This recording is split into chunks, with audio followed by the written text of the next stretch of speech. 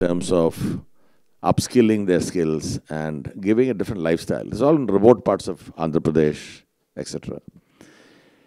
What I see today is the challenges to get people who are committed in the workforce. COVID has changed quite a bit in terms of people working from home, etc. But we would like to see that the youngsters come up and become more knowledgeable. We hired 70 over BTech youngsters in the last 6 months for this new plant.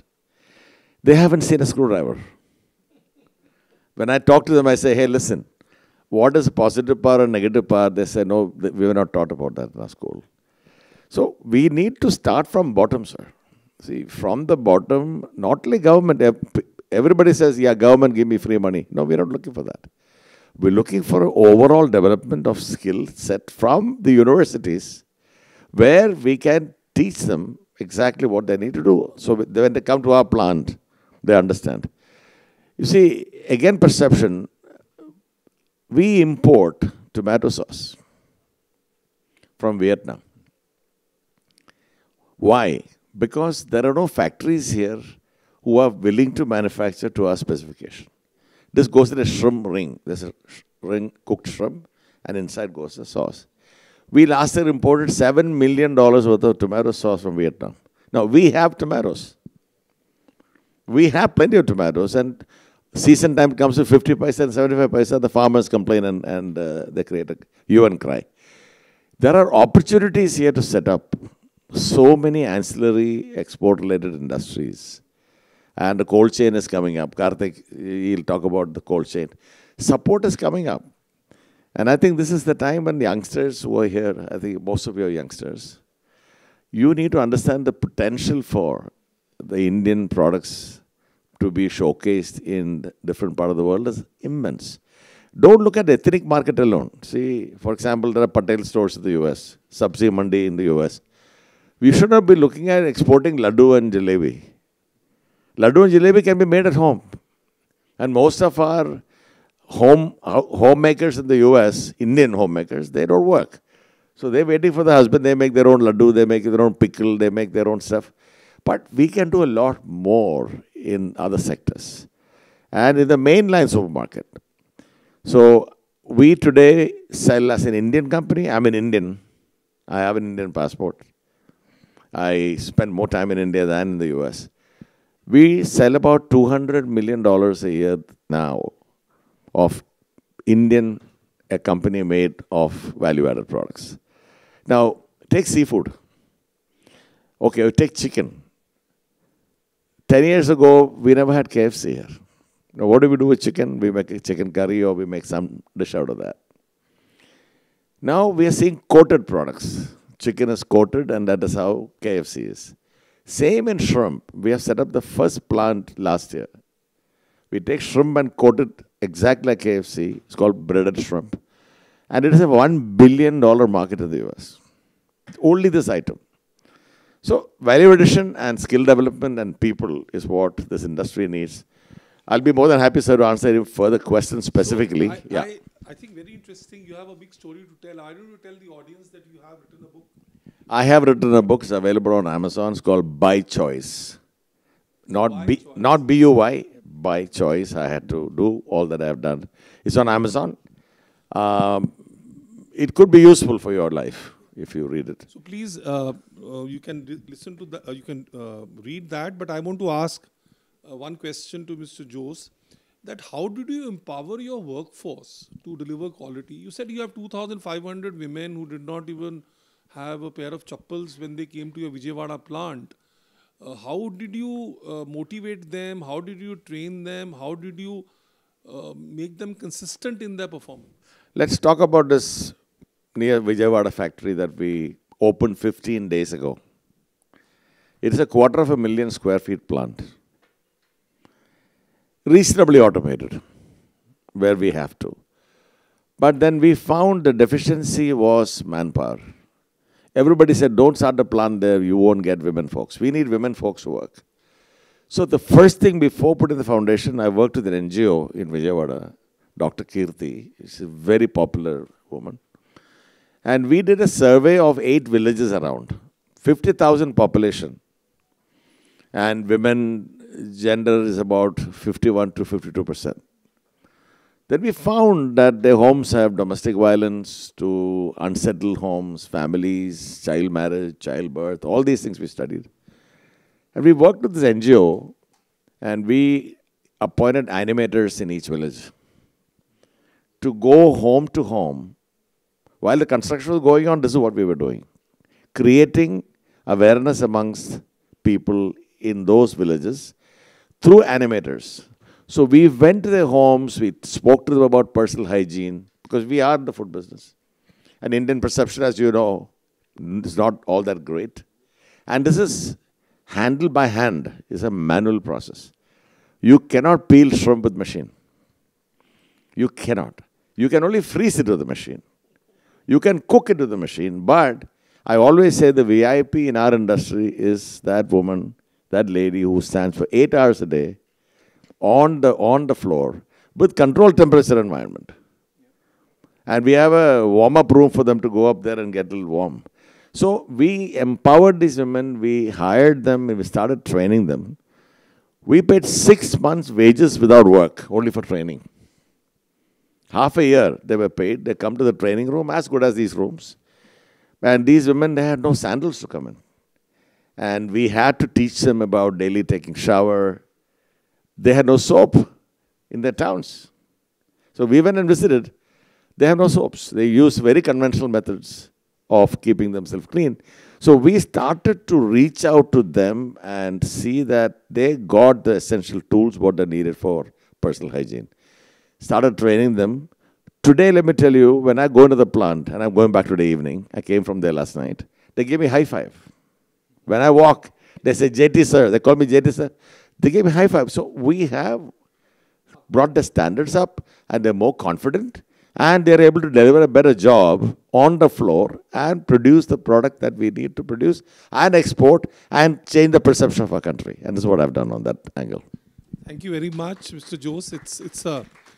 It's very heartening, it's heartwarming to hear the story, because of course we all we do business, but ultimately business with a human angle gives you that talent management, how they are empowering talent management and workforce productivity in the organization as well as in the associates that they work with. Good morning to everyone. Mike, you can take this. Yeah, it's on now. So, yeah. Good morning to everyone.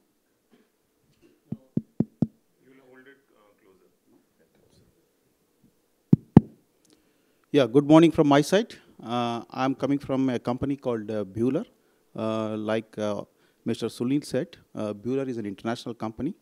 We have a history of 155 years in the world, presence in 140 countries. So we are truly a global organization. We are onto other side of the food processing, wherein we provide solutions to the grain and food industries. We don't per se make food as such, but we provide solution to the industries. So at Buhler, I mean, for us, the productivity, efficiency, and also the skill transformation, we always believe it starts with a culture. So we can provide n number of training programs, we can do n number of programs, but always we have to build with a culture. Culture is one thing where we focus a lot in Buhler, coupled with, of course, the skill transformation, and also third one, the strategy. We don't prepare the people for today's requirement. We always prepare the people for the future requirements. So these three things for us is like a DNA of Buhler, wherein we have multiple opportunities and arenas. Since we are a global company, we have talent development as well as skill development programs spread across the world under the aegis of Learning Center.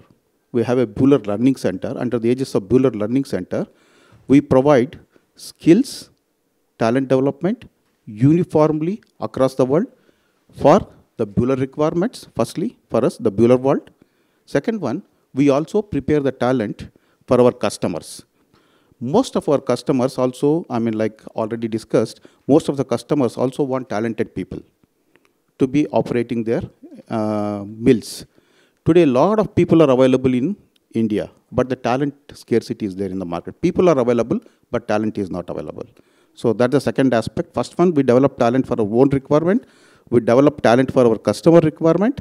Not only that, we also have a social responsibility. We also develop talent for the society as well as for industry. So these are the three-pronged strategy what we have in Buhler. For each and every strategy, for Buhler requirements, we also have an academy setup wherein, like a university, we run 5 courses.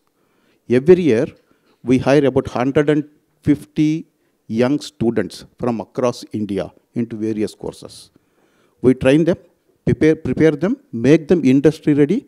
Wherever there is a requirement, we absorb them. Otherwise, we give it to our customers as well as to the industries. The courses in the university varies from 1 year to 4 years. It is almost like a 4-year course. I'm very proud and want to talk about it a bit on the 4-year course.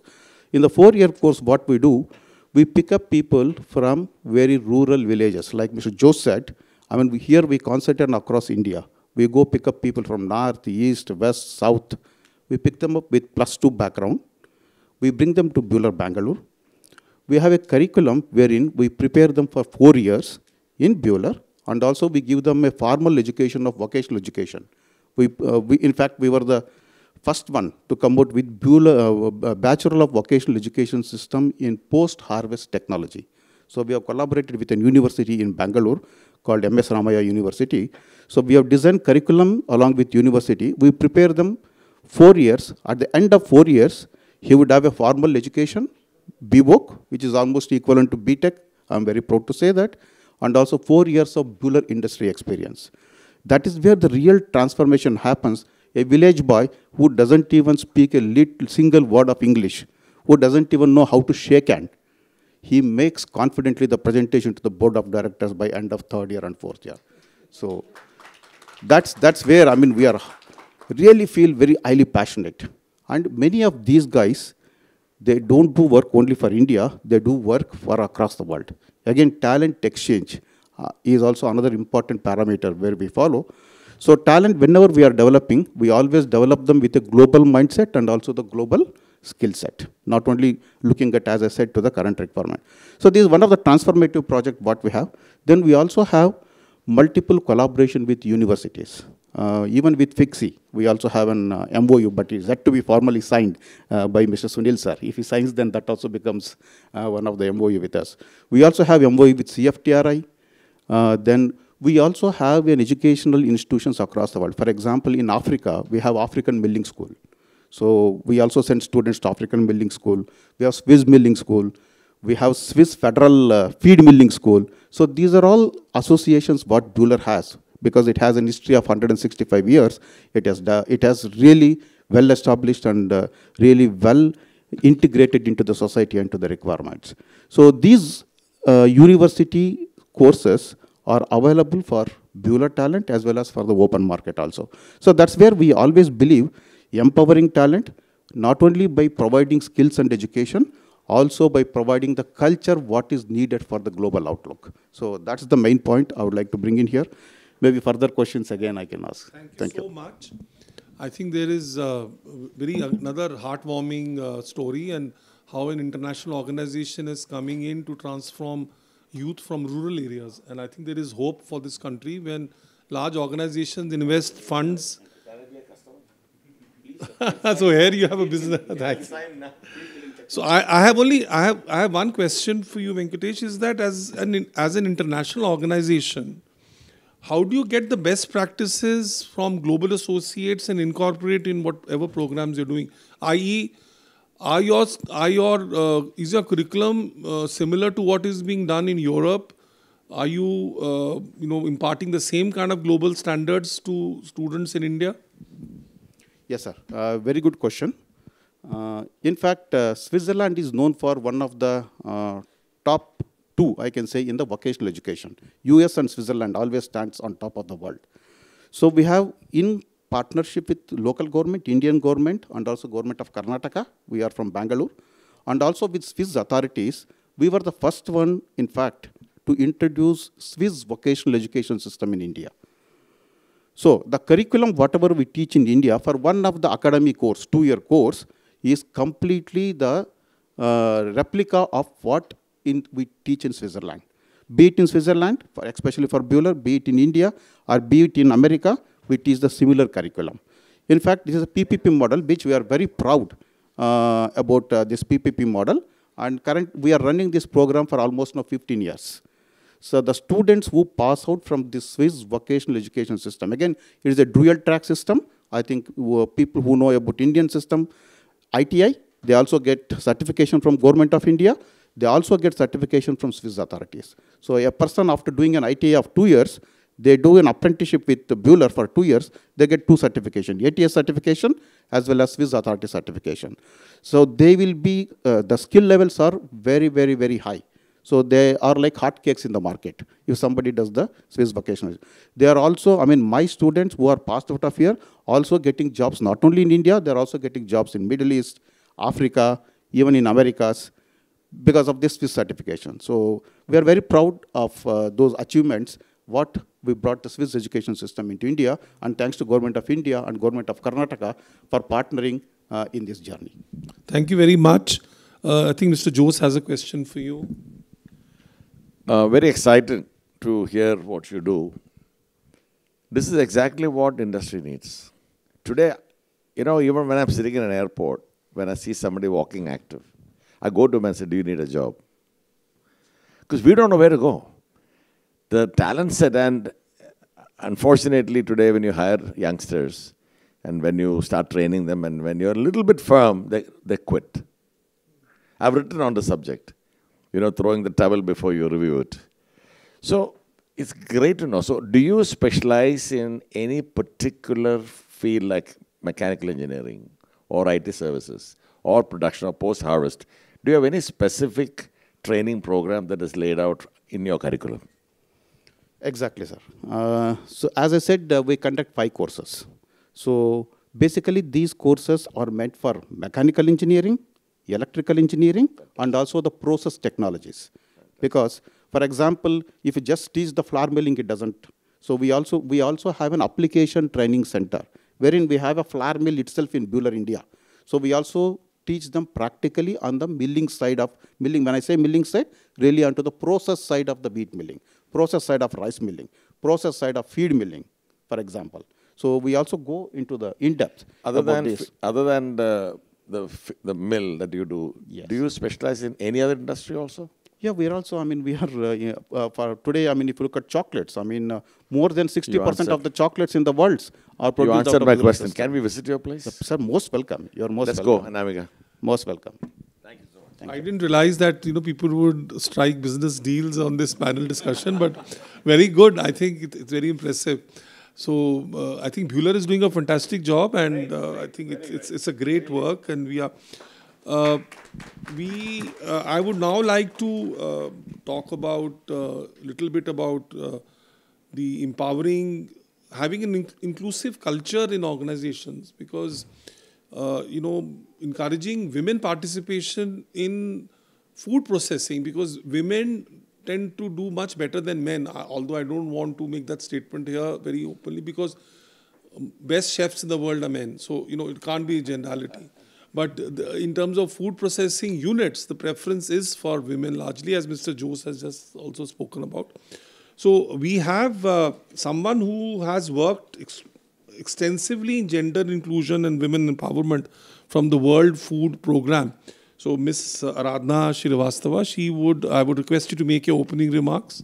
Thank you. Yeah. Good morning, everyone. I hope I'm audible. Okay. Yeah. Good morning, everyone, and it's a pleasure to be here with this panel of experts in their own respective fields, and I'm really getting to learn so much by the minute here. So I represent the United Nations World Food Programme. We typically work with some of the most vulnerable and marginalized communities. Globally, we provide food aid in humanitarian situations. But in India, given the fact that the government is quite capable of taking care of humanitarian situations, our role has specialized into one of providing technical assistance to the government to strengthen their food and nutrition programs. One aspect that we are very critically looking at is the fact that there is a huge gender divide in India on probably everywhere in all sectors you would see it's visible, and also in the food processing sector. Now, more women than men you would find are naturally inclined to take up food processing. However, what we find is women do not really get access to the kind of skilling opportunities, like, for example, what Mr. Venkatesh was talking about. It is very difficult for a woman, more so from an impoverished background, to really take that step, to be able to join an institution where she can learn some skills to be able to contribute productively to the food processing sector. There are challenges right from the family not giving permission, the institution being too far off. There is a safety issue for her to be able to reach the institution. She may have had to drop out of school because of home responsibilities, so she may not qualify to join that institution. All of these hurdles really make it very difficult for women to enter into vocational education space in India. And I was just looking at some statistics yesterday.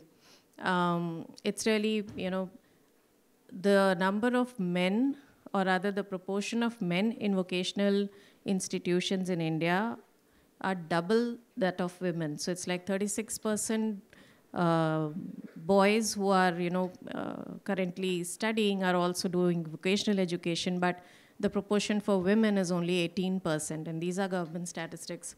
So one can see where the starkness of the gender divide lies. How do you, and as Mr. Thomas has explained, there are certain tasks for which you really want women, women can really specialize and contribute productively. But how do you prepare them? And I'm really, really glad that Mr. Thomas took that much effort to be able to empower the amount of women he did through his own industry. What we find typically in rural areas, and now currently, and I think for the past 10 years, there is the self-help group program, which has really strengthened livelihoods at the grassroots level. And there are a lot of women who are getting into these small groups of 10, 15 women who are able to utilize the government program to get small loans to set up something. And they're starting businesses at the household level. It could be typically pickle and papad and all, but then and moving on to dry snacks. But then there is so much potential for them to really expand into something more organized with larger markets. Now, if we as a nation want to really enter the global arena in food processing sector, we really need to take this half of our workforce along with us. And that is where we come in. So the UN World Food Programme provides very basic skilling to women from such backgrounds, which includes financial literacy, digital literacy, just educating them on how do you set up an enterprise, what does it entail, how do you manage a business once you've set it up. There are so many different schemes that the government has. How do you access them? And providing them with all of these, this knowledge and skills really builds, in that whole process, builds a confidence within themselves that yes, we can do it. So there is the government's vision of taking self-help groups from, basic groups to MSMEs. But that route really needs a lot of more people like Mr. Thomas Jose or Mr. Venkatesh to join in and, really take that journey along. So that's where my niche lies, and I'm really glad that, I'm in a forum where steps are already being taken towards that journey. So thank you so much. Well, let me tell you, we have a long way to go. So, but we have a lot of hopes, because I was reading the other day that the number of candidates from the number of females who are opting for STEM courses is more than men. So we have hope. It's not that we have lost the battle. I think women will definitely win. I think finally, as they always win at home. Division completely manned by women. Excellent. Top to bottom. ITCs, I know very well ITC's food plants in Andhra. One food plant is 100% run by women. And they actually ask us, can you get ITI trained operators who are women? So there is a lot of hope. I have one particular question. You talked about SHGs, and there are few women movements which are well known. We know that Kutumbushri, we know Seva, and we also know Lijjat is a women-dominated. Lijjat Papad is a women-dominated organization. How these companies, how these organizations have been able to reach the global forum, and these are all small enterprises, network together, network of networks. Lijjat is a network of networks. How they have been able to get into the global market? What would you be able to share some insights into these organizations? Sure. So I think that network is the key to the success of these organizations, and they all started as women from the neighborhood coming together and wanting to do something to change their lives. I think power of the collective is what drives these organizations. Simple savings of 10 rupees a month, and that's how Seva started. They were just asked to save 10 rupees a month. Come together as a group, contribute 10 rupees a month. Maybe what you collect towards the end of the month is 100 rupees. Okay, can we give that 100 rupees to somebody to develop something? Tiniest of in loans, but internal lending and a certain discipline within the group. Inculcating that self-discipline, wanting to really reach, the further stage. And gradually that network increased. And when that network increased, those 10 rupees that they were collecting multiplied into crores. And they were able to access institutionalized loans from the government, from banks. And along the way, the government also helped them in various ways. Another thing that really they maintain, now Lijjat Papad is like, millions of women making papad in their homes, but how do you get that same quality? That was very important. That was a focus that they realized as they were developing their brand. They realized that they would really need to have that focus. And so a lot of effort was taken to ensure that there is a standardization in the quality. So the mix of the papad that was being prepared is actually centralized. There's a certain proportion to it which is maintained uniformly. And so now you find that Lijjat Papad is a brand in itself, a very well recognized brand. You can find, I was visiting the UK, and in Leicester I found with Lijjat Papad on the shelves in the market. And so yes, they have made it to the global market. And another USP of theirs is the social connect. So I would buy a Lijjat Papad, I would buy a Seva product, I would buy a Kutumbushri product, because I know if I do that, I'm helping women somewhere. And that, that the passion that they put in, the social cause that is connected with their brand also helps enhance their brand value. So all of these factors together have really helped craft the success stories of such organizations. Well, very true, but this is something which we all need to understand, that internationally sustainability and ethical practices do get a preference. So if you have an ethically produced product and you are actually having sustainable practices, people world over would look at you in a different way altogether. So this is also one way of entering into people's hearts and into people's homes. Next, I would like to request Mr. Jalan, Mr. Kartik Jalan of Indicold, to share his experiences, how he is able to support the global excellence in this country, and what has been his contribution to the food processing industry, so that they are able to produce quality products not only for India, also abroad. Thanks, Mr. Sunil, for having me here, and it's a privilege to be in this August gathering. I think everybody is doing their part, and I think I got an opportunity to contribute in my own way. We at Indicold, so I represent a company called Indicold. I am the founder CEO there, and we do cold storage, warehousing, and logistics. And in food especially, I feel that in India, getting from point A to point B has been a sort of, it's just keep wahan pahunch jaye. The goal has to just be to reach. How you are reaching, whether you are reaching comfortably, is something that gradually now you have these Vande Bharats and all of that coming. And I'm talking about people, forget about food. Right? So people are coming into that forum where governments are thinking about the quality of movement for people. Right? So now I feel the time has come, and I've seen it post-COVID. I always, in logistics, I say pre-COVID and post-COVID. The world is different. It's a sea change in terms of what quality the consumer wants and what quality earlier they were accepting and they were okay with. And post-COVID, what we have seen is that people want good quality products. People are talking about texture of product. That Mr. Jose was saying that in the US, if my temperature is not correct, my product quality will not be good, and that's why he doesn't sell the products that he sells in the US in India. And I was telling him that, you should come in India now because we are getting there.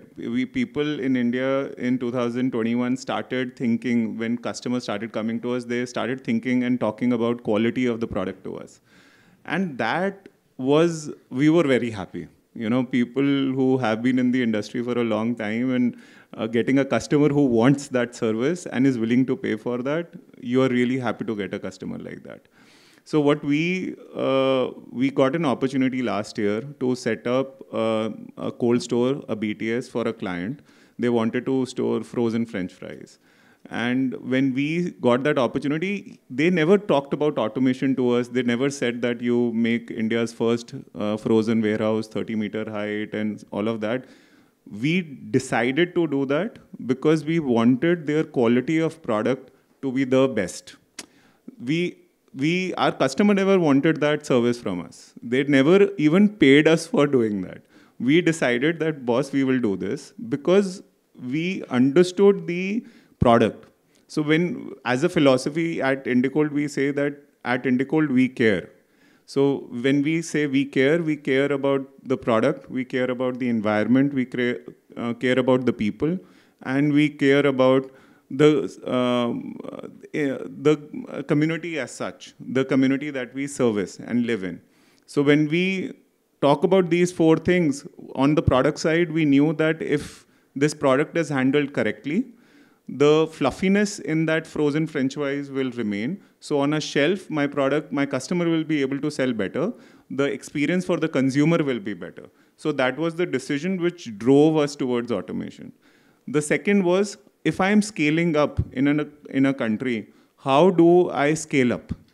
I scale up by reducing the number of people or by making them more intelligent.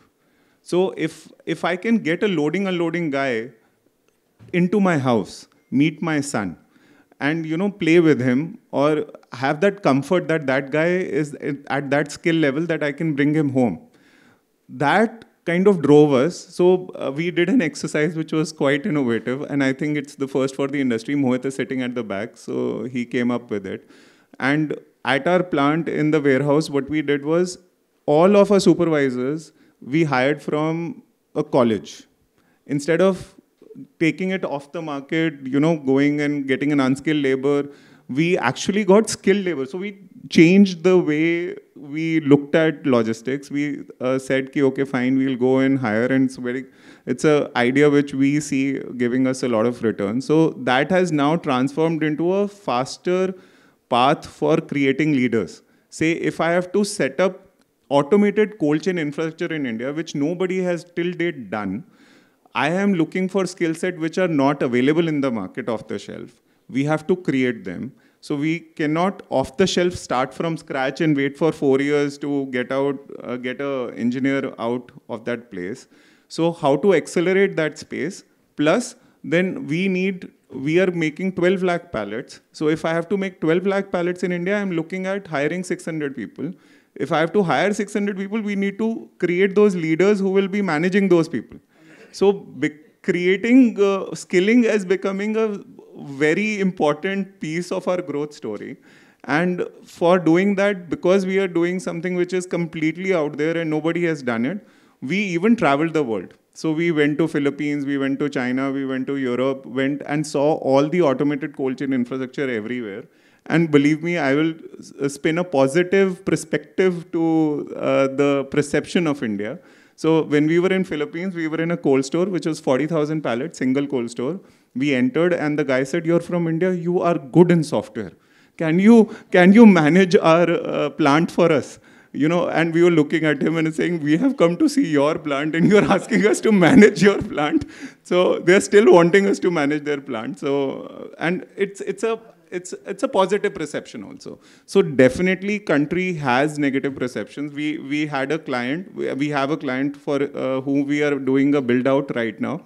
So those guys, they're Belgium people. They came to UP, Uttar Pradesh, and they have set up a plant. So they told us that, "Boss, your plant will take 2 years or 2.5 years to get constructed." We said, "Sir, it is going live in June, July. You come and visit." They came, and after they came and visit, they kind of said, "Boss, this is the best quality." And all our team who was listening to them praise about our construct, you know, kind of changed the way we kind of perceived ourselves also, because it's a validation, right? So we look for validation. But what I'm saying is this journey for last 1.5 years, 2 years has been that we have to upskill through all of this automation technology which is coming in now. It is not going to take away jobs. What it is going to instill need is people who can train themselves better, who can upskill the existing staff to use those machines. Have, like I was telling sir, we were talking just now on the table, having a own little roundtable conference before every one of you came.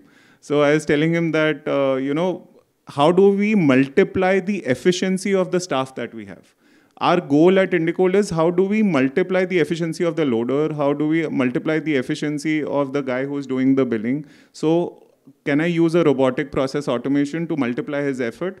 Not to remove him as an entity from the scenario, but how to multiply and get more and more out of that from a throughput efficiency point of view. And the way we are helping is by encouraging people to interact more, go out, see different warehouses. Globally, we have been visiting. Now we are having one in India, so we are inviting people to come. In this first frozen automated warehouse, we have even made a space where we are wanting to now establish a skilling center where we want people to come and learn at the facility itself. So it is, how else will they learn? Because there is no such facility out there. So they will have to come learn there. So probably we'll take sir's help to kind of do that. A lot of things to talk about, and I think Kartik, I think he's probably the youngest on this panel, and I think we're very happy to hear from him more. In fact, how have you built a team which is fostering innovation and quality, and you are cracking new paradigms? How are you doing it? Because I mean, refrigeration is taught only in ITIs.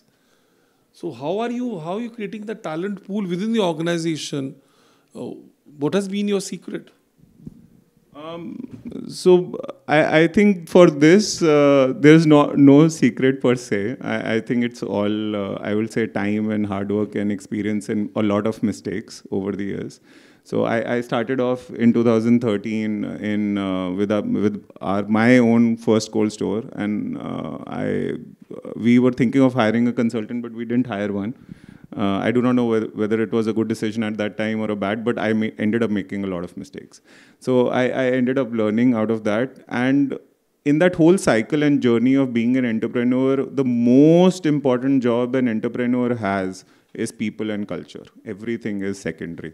And I think Mr. Venkatesh said that, you know, culture is the top priority they follow. And this year is for us all about people and culture. So when my marketing team and other people reached out and said, this is the panel that you are being asked to speak on, I said, perfect, this sits with my goal for the year. So the secret, I would say, is that I inherently trust the people that I onboard. And I feel that to a large extent, it has held me in good stead. And believe me, small things like this, sometimes we don't talk about. trust as a factor, or telling your team that, this is what you're expecting, this is where you want to reach. Communicating that often enough so that they know what is the destination, so that people are aligned. And then they can come up with ideas and you give them room to make mistakes. That has helped me. Finding the right skill set now, like you said, which is trained in India in cold chain is rare. And frankly, we have had difficulties. We're still hiring for this automated facility also for refrigeration, and finding those right people is always a challenge. But what we are now kind of getting into the groove of is that for all future builds, we have to skill the talent within that building, so that the next building, which is now starting in November, which is again an automated, second bigger, say 10,000 plus automated facility, the skilled talent is coming from our own internal skilling center.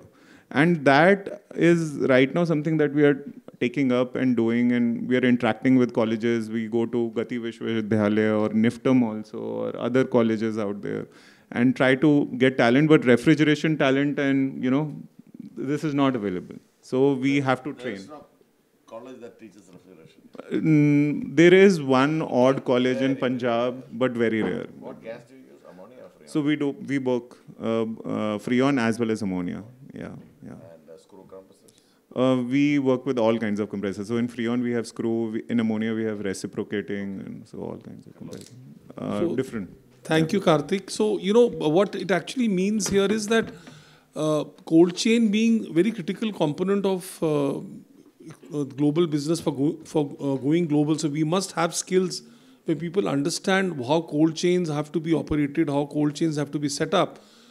For the students here who are sitting here, I think we must all understand that multidisciplinary approach is what is required to get into cold chain and refrigeration. So unless and until you have that, you can't say that I am a food technologist, so I will talk only of food.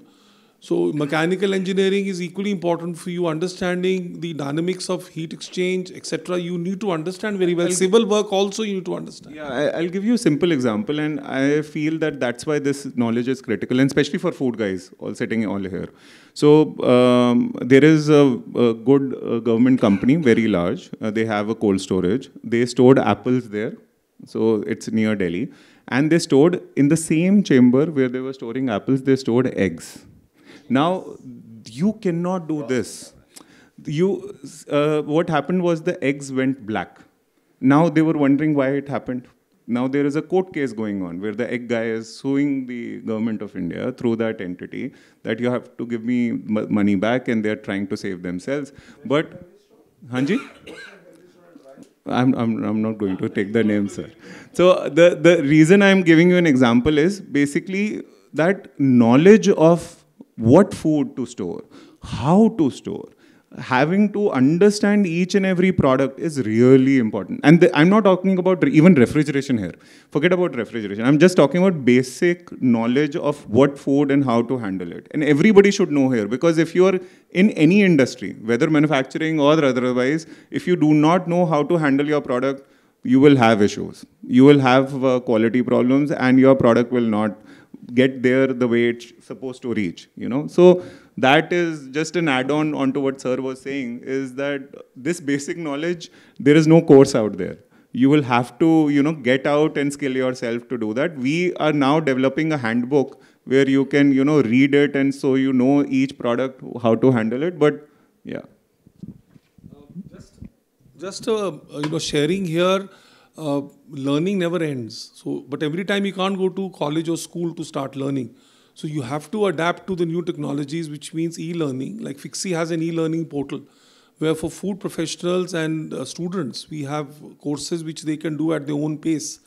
And they also, video lectures which they can access. So everybody has to keep innovating, keep learning, keep educating. You can't say that I've reached my destination, because we don't know what is a destination, because the world is changing. When I started my career, which was years ago, I don't want to even shock you by telling you when I started, the world was different. Now the world has changed, and world is changing in India every 5 years. The world is changing within this country every 5 years. So that's how the fast pace of change is. Now I would like to invite comments from Mr. Subroto Ghosh. He's from the Quality Council of India, and I would like him to share his experiences regarding skill development and how they are bridging domestic talent, the gap in the domestic talent and matching it with the global opportunities. First of all, thank you, Sunilji, for giving me this opportunity. Good morning. I represent Quality Council of India. Fortunately, I run a team of about 650 young professionals, right? And through them, we drive key projects for almost 52 ministries and government departments. So we understand what are the skill gaps and requirements across different programs and projects, whether it's in the food industry or culture or distribution. So just to talk about QCI, it is an autonomous apex quality body with a single mandate to take quality to grassroots levels, i.e. take quality to the 140 crore Indian citizens. And that definitely has a strong element of skill development. So QCI has runs two key initiatives. One is Gunvatta Gukul, which is an initiative where we hire graduates or people with 1 or 2 years of work ex from across India. Now, why did we focus on freshers? I think the ground was already laid by Mr. Jose when he said, we hire freshers from top institutes, but there's a huge mismatch and skill set mismatch in expectations also. You tighten the screw a bit and they quit because they don't know what to expect. So this is more like a quality finishing school of 8 weeks where we hire these kids from across India. There's a very stringent selection process, including psychometry, so that we are getting the right people on board, because we will then invest 8 weeks, across which we also pay them monthly stipend of 15,000, because a lot of kids come from different socio-economic backgrounds.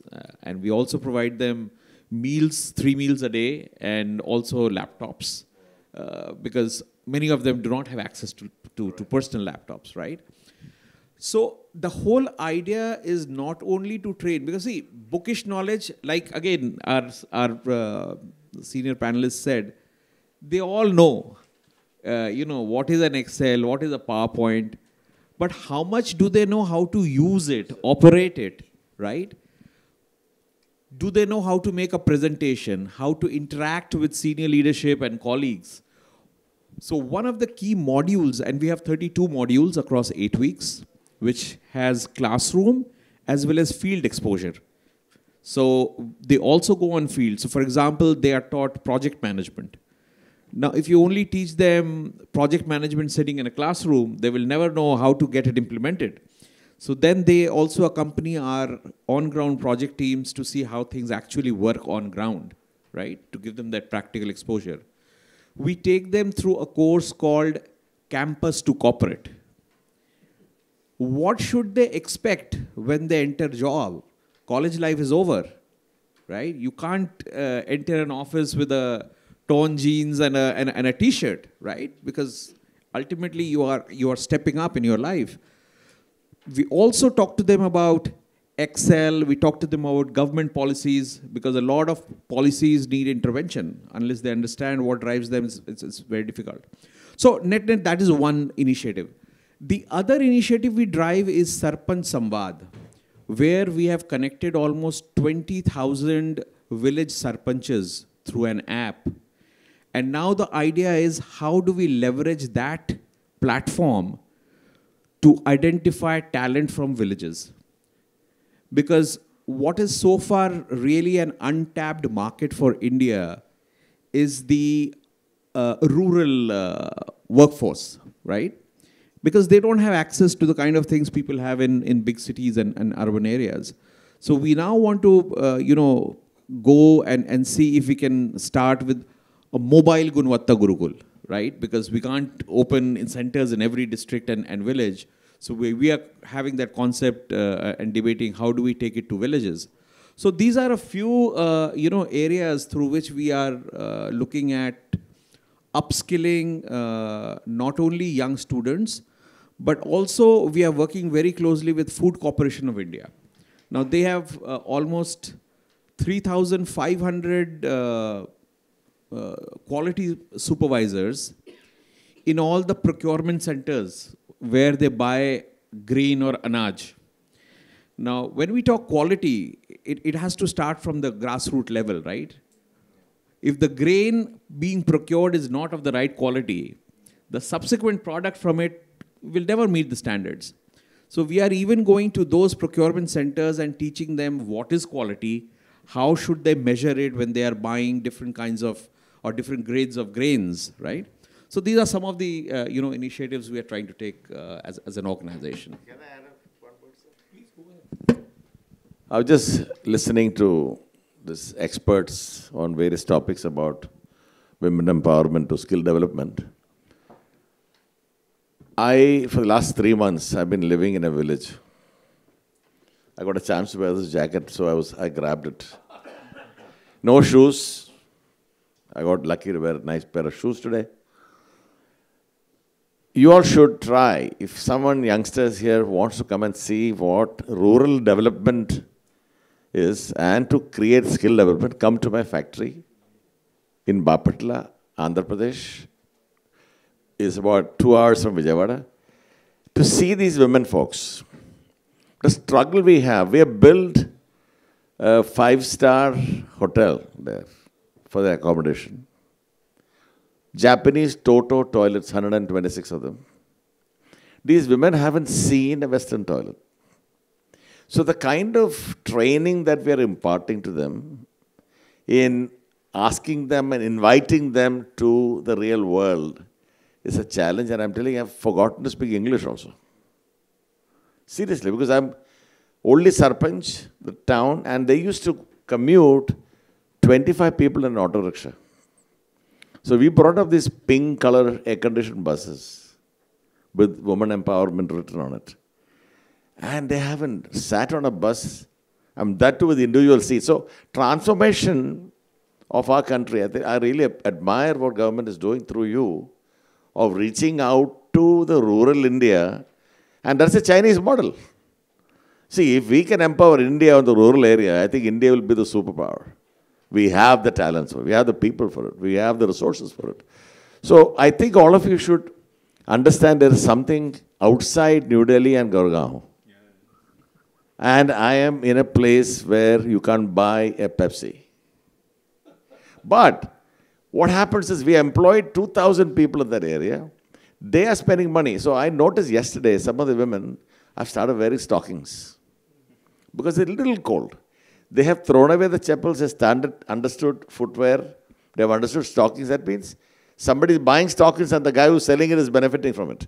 So it's a chain, complete chain when you go to the rural India. And I think you all should look at that as an apprentice. If anybody wants to come and work with them or him, I think you should take a lead on that. And I'm sure India has great possibilities and hopes with people like you all of you. Thank you. Mr. Jose, I might as well share, since you talked of villages, NIFTM has this program of adoption of villages. Yeah. So, this is very much in the mind. I have one question for Mr. Subroto Ghosh. I think the most difficult part is to create a culture of, global excellence within organizations. So, the society which comes to my mind is the Japanese companies, how they have been able to build a culture of not accepting anything. Chalta hai attitude, jugaad does not work there at all. So, how can we inculcate this habit of, trying to achieve the best, being at the global standards? That culture creation is also part of transforming people, changing their minds. Absolutely. And it starts early. And that's the reason we say, there's a very popular saying, catch them young. Right? QCI is also conducting programs through one of our boards called NBQP, wherein we are going to schools and trying to see how do we teach kids about quality, in a very, very simplistic way, right? Because unless, again, picking from your concept of Japan, right? That's how they also do it. So I know it's a long journey, but somewhere you have to start. And I think the most encouraging part is that today in India, across various industries, those initiatives are being taken with the right intent, right? And given our nation's dream to become Viksit Bharat by 47, I think we have also got a clearly carved out timeline. Because ये चलता है concept जो भी आपने कहा, इसको हटाए बिना आप 2047 तक achieve कर ही नहीं सकते. So I think people are now getting more aware, more educated, and one of the key things we also do is awareness, right? Because unless somebody is aware of what should be the acceptable minimum norm, they will continue to accept things, right? So it starts from, within your house. So within QCI itself, we are automating our systems. We are conducting trainings for our folks to ensure that they are also going out and driving quality. One of the key intent of Gunvatta Gurukul is to create quality ambassadors and not just employable folks. So when they take the final convocation pledge, they become our quality ambassadors because they are coming from different corners of the country, from tier 2, tier 3 cities. When they go out there, they are the ones as quality ambassadors who are going to spread that word. So I know it's a long way to go, but I think it's a humble start which we have done. And I'm pretty confident a lot of other people will join us in this march ahead. Thank you. Sir said something which I just want to follow on. So what Sir Subroto sir just said was that India is moving towards Viksit Bharat, and chalta hua attitude will not work. So what I wanted to add to it was that the biggest resource that India has is people. And the reason we will be number one, and we are already number one to a large extent, is because that we have awesome people. And so we have this saying in our team that the moment you join Indicold, you are the best guy out there, right? Whosoever you were before, you have transformed the day you are in the work profile because you're awesome, that's why you're on the team, and we work with you to make you more awesome. Right. So I think essentially what everybody here is doing and what Sir is doing, that quality pledge and what Sir is doing, even teaching basic things, it kind of actually told me, gave me a lot of ideas on how we need to do at Indicold and what we need to think about from a scaling point of view. So thank you for that. Do you take private sector for training? No. Of course. You do. No, we've just started, right? Okay. So as we build up, like I said, we are trying to reach out to these 20,000 sarpanches, right? So, the journey has begun and a lot of learnings while we were doing pilots. We are trying to bring those learnings back into the main curriculum. So, yeah. Excellent. So, I think one aspect which we haven't touched is actually automation and AI. This is something which is a reality today, and we find that there is the big need for productivity, quality improvement, and importantly is traceability. In food industry, traceability is exceedingly important, where AI is being deployed, big data is being employed, Industry 4.0 techniques are being employed. So how I am raising this question for the panel in general. How do we take care of our workforce? Because some of our workforce is probably 5th class pass. And, this is one question which I get, the other day somebody was asking me. This is regarding women, especially in the tribal areas. How do you train women in food processing if they don't have basic literacy? So this is a challenge, but we are moving towards automation and AI. So what are the suggestions that the panel may have, how we can improve the talent of the workforce that we have as it is? We can't say that 4 years later our talent would be better, because we can't wait 4 years. 4 years later something else would have happened. So whoever wants to take that in order, yeah. So I have a funny incident which is coming to my mind. So recently, a couple of months back, there was this one warehouse manager whose emails started becoming so good. Like they were inspiring, like crazy inspiring. And we were looking at the content of the email, the English and the way it was written. Yeah. So I'm coming to that. So it was written so well. And we were like, how does is he so good at English? What has he done? And later on, we realized he was using ChatGPT. So, you know, exactly. So the thing that I wanted to share with you guys is that AI is invading our lives on a daily basis so much that somehow it's so funny when we come to know about it. But, you know, it is happening. It is happening. And believe me, we got a tender document online. I took a tender document online. I just put it on the AI thing and just said, ki, isme, you know, these hit points, tell me where it is and what page. It read the document. It told me all those points where it was. So it is saving on time. If I have to read, say, a planned document of a city, I just upload it. I press search on tell me all cold chain related significant things. It will tell me, okay, these pages you have to read. So it is changing. It is changing. It is definitely changing. How do we get a workforce change? Because you are very intelligent, educated, but no, this is not something that I was doing. I would like to field it to Aradhana ji. What are your suggestions? How do we get our workforce capability up in light of the fact that the world is changing very rapidly on AI and automation? And that is a kind of a threat on our doorstep. Yeah, it is definitely kind of revolutionizing in a way, I would say, because the changes are so rapid and so profound, the way we are working. However, the women that I work with, definitely we have to take the 4-year route with them because they are not literate. Right now, I'm teaching them what it means. How do you use a smartphone? How do you swipe? How do you access the internet? How do you send a message on WhatsApp? So that's where they are. That section will take time to reach here. But I think definitely the students or the ones who are now, you know, freshers who are, and even from, I would say, the smaller towns of India, who may not have had as much exposure, but then, thanks to COVID, everybody knows how to use a smartphone, how to take courses on smartphone. So definitely, they are the ones who are really poised to take the best, you know, advantage of the AI revolution. But yeah, it will take some time for the tribal women in the backward community to really reach there. I would just like to substantiate what ma'am said.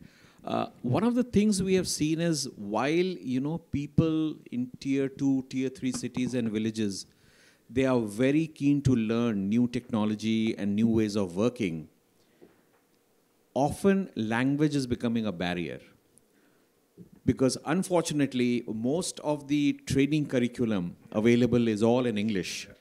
So one of the initiatives we are taking as we spread our wings is to go vernacular.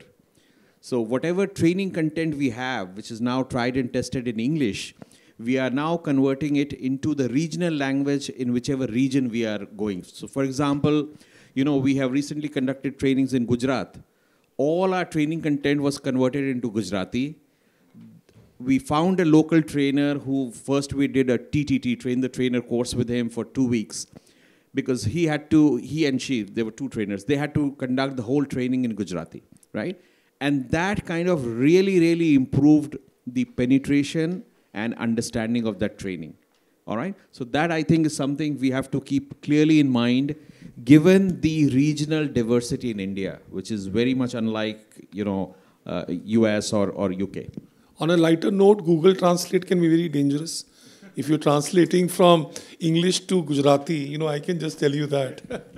No, we actually have, and you're right. So while we often use technology as an enablement, we do have, you know, language trainers who review the content because we cannot afford to have, you know, translation errors when we are taking the message to a very large, you know, audience, target audience. Anyone else? Yeah, you go ahead. Yeah, as Madam Aradhana said, rural India is behind 4 years, and I think you should follow the four-year route because the level of comprehension is pretty low. communication skills are low, and the motivation is also low. And for example, we hired 1,300 women and we requested all of them to open bank accounts. Because today with social audit that is happening by Walmarts of the world and all these, they don't want to say, I paid the wages by cash.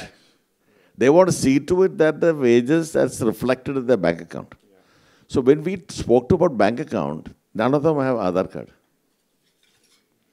We had a team working with them to teach them what is Aadhaar card. And then finally today successfully we've opened 1,500 bank accounts in this village with a bank. And beyond that was, we did a study on them. We imported these personal lockers for them. Okay? Beautifully designed lockers with self-coding because they can keep the personal belongings in it. Now, when we did the survey, we thought they'll keep the cell phone in it because you can't take it to the plant. They keep the jewelry in it. No, we don't allow any jewelry or watch or anything. Only 2 women had cell phone access. So they're far, far behind. So I think we all have to get together and be committed in uplifting their lifestyle a bit so that they'll become ambitious. Once they become ambitious, even they can form a union, I said, if they want to make more money. Why not? Because that is a right as well. And this differentiation of executive toilet versus worker toilet, I changed it. I use the same toilet in the factory that we call them associates. We don't call them workers anymore. And that has created that confidence in them. They see me go to the... So I said in an airport, Mukesh Ambani and the lowest guy uses the same toilet in case they have to use. So why differentiate that? That has created a lot of awareness among these women and the men to say that we are all the same. And that is where we need to start. I think that's a big beginning. I think we all should... Yes. Because we need to have some time for the audience as well, because we have a very young group. Sunil, I just want to bring in one point. I'm sure that, we discussed about artificial intelligence a lot. It can transform the future learning, no doubt about it. But when it comes back to industry, at Buhler also we have, not exactly in terms of artificial intelligence, we have many simulations which we have worked out for our products and processes. Any employee can sit at their home and they can go through the product process, simulation, everything is fine, followed by question and answers, he can get a certification. We also have a lot of e-learning programs which are designed at a global standards. We also tied up with a company in Hyderabad who can help us in preparing these programs. But ultimately my experience, because majority of the people here, students from NIFTEM and others, all these things are good. But ultimately, when you come back to industry and when you go to actual work, touch and feel is very important. Haath mein kya kaam kar sakta hai? That's what even earlier also our panel members discussed. But I feel that experiential learning, I give more weightage than artificial intelligence learning. This is one point I would like to make, because it's very important for young people who are sitting here. Thank you. Thank you very much. Sunil sir? Just wanted to add one thing, a different perspective to this whole discussion. I feel, and it's out there, I know it's not right now, I feel that AI is going to accelerate into something transformational very quickly, much more than what we have imagined till now. Whosoever who is working in this space and speaks online, if you have heard them speak in the conferences, the acceleration is going to happen in 5 years, it's not a decade out there. In 5 years, lives are changing very, very quickly. I feel more than regular skilling, which anyways we are doing, I feel talking to people on empathy, on caring about the society. The training in this aspect, like पहले हम कहते थे ना कि lady आ रहे हैं, आप door खोलते हैं. Moral science जो है, human values. I think training and skilling in human values and basic common sense is missing. I think that is much more important as we skill people in our organizations, because eventually when AI takes over, that is the only differentiating factor when you will hire someone. That is the That's a different perspective. In FICSI, we are committed to introducing a program for food professionals in automation, AI, and Industry 4.0. And we're hoping by the end of this year, we'll be launching it in the major colleges of food processing, because we don't want the food technologists to miss out on this particular aspect, especially when they go into the industry. So I would, since we are coming close to the end of the session, I would like to give an opportunity to the audience here to raise 3 questions. You can either raise a question in general, or you can raise specifically to name the panelist. So there's one hand which has come up. Would you need mic? Is there somebody to volunteer the mic?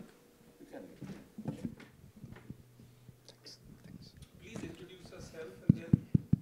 Hi, good morning.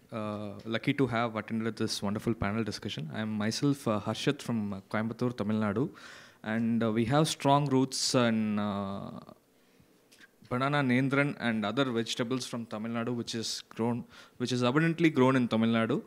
And my question is in particular to Mr. JT, sir, as you said. Sir, being a Malayali, I know how much nendran bananas can be close to your heart, because it's in part of every cuisine of us. So, speaking to that, what is the future in frozen department? Say, as you are into ready to eat, and I was keenly listening to your discussion before the meeting also.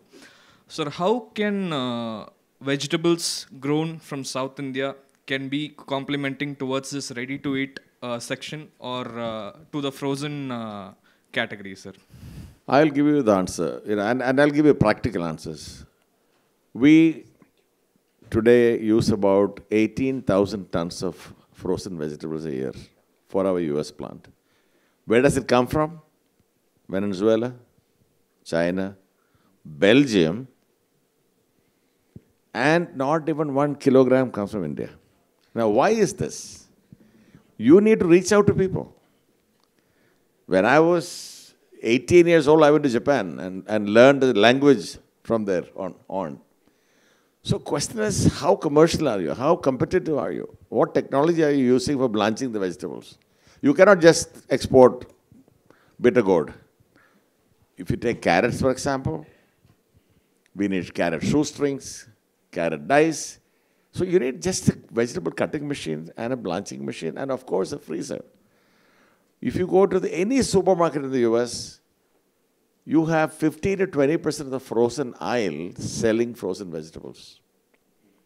And tropical vegetables too, which you grow in Tamil Nadu and all over the country. So potential for vegetables is so huge. We attempted it, but we couldn't get supplies. I went to Ooty and Kodaikanal to teach people how to grow broccoli, Brussels sprouts, bell peppers of different colors.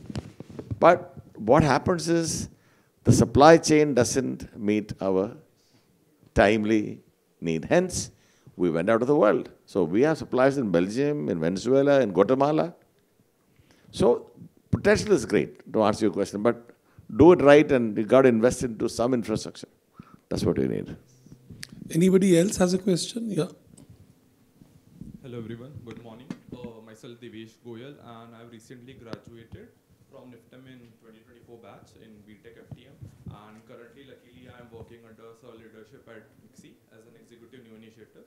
So in the panel there was a lot of discussion about freshers, that there are some skill gaps that the freshers have, and there is also a chalta hai attitude, and if there is a lot of pressure of persons and they quit basically the jobs. So similar kind of thing that I also face, and many of my colleagues have entered the corporate right now. So we are like very much confused that okay, what kind of work we should be possessing on and what kind of different areas we should possess. Many of my colleagues who are in plants also, they are working right now, so they are struggling with the work-life balance right now. So like what, and even there are some shocking cases by EY and McKinsey that have been coming up that in the name of an hustle culture, freshers are currently not making up to that mark when they are joining a new company. So what, like Mr. Subroto also told that there is a, about these things, so I would know much better that how as we youngsters should be able to adopt it further. Who would like to take this question? In fact, I could have taken this question to you in the office, but since I think you have more confidence in the talent of the panelists, so you can ask whoever. I think Subroto, you like to talk about it? Yeah, absolutely happy. Yeah. I think that's a very grounded question you have, right? Which really impacts a very, very large number of freshers, coming out of college. And fortunately for India, that number is very large, right? My only message to freshers would be, try to get out of the college mindset, right? Because if you really want to make a career, you got to be serious about it, right? Even some of the best colleges, they create very well-learned students, right, who graduate. But the basic mentality and attitude, towards work is, for example, I came across, some new hires who had very clearly in mind they are only going to work from, let's say, 9 to 5. Life doesn't work like that. Absolutely. You always have good days and you have bad days. So if somebody is employing you, they will not employ you by number of hours. They will employ you with your quality output, right? So don't look at your watch. Look at what quality of output you are giving.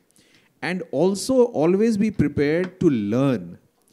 I'm coming from an IIT, IIM. Great, kudos to that. But how much of actual groundwork are you aware of? There is so much for every individual to learn.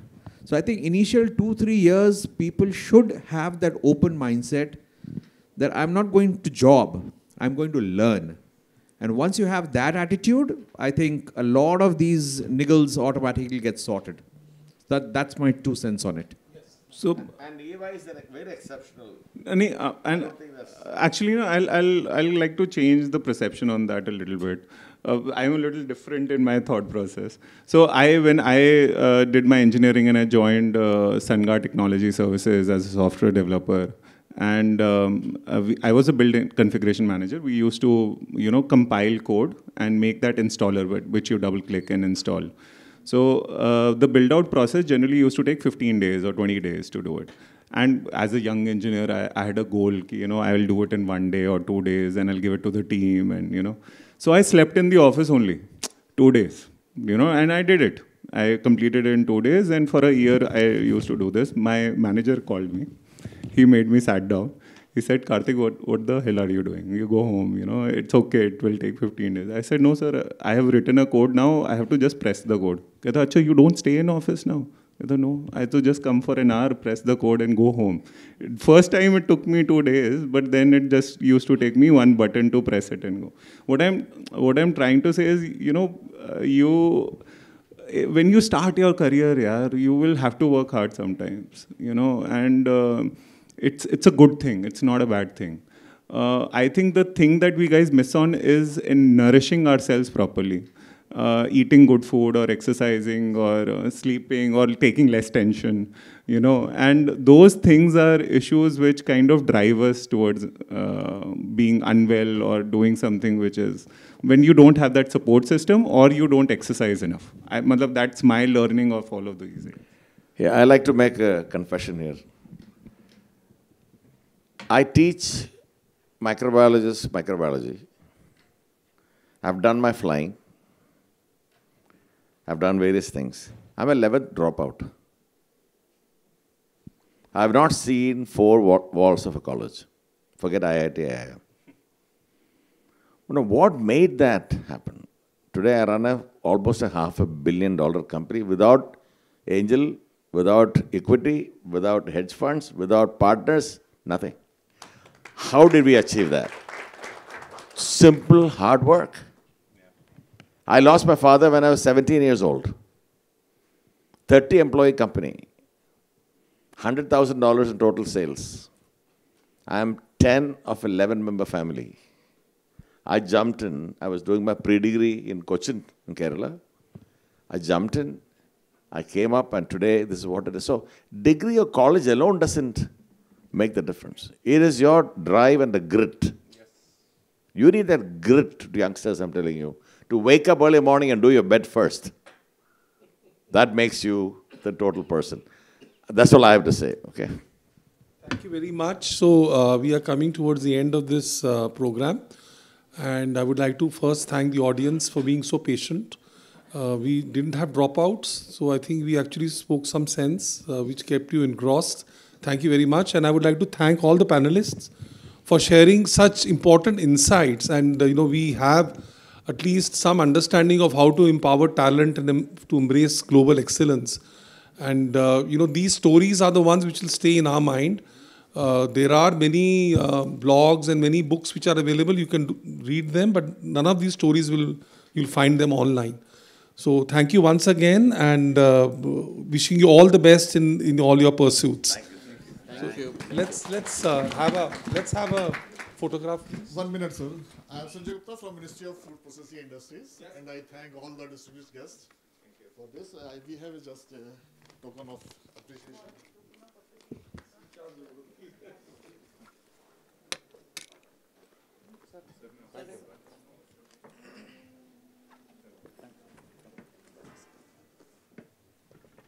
Thank you, sir. Thank you.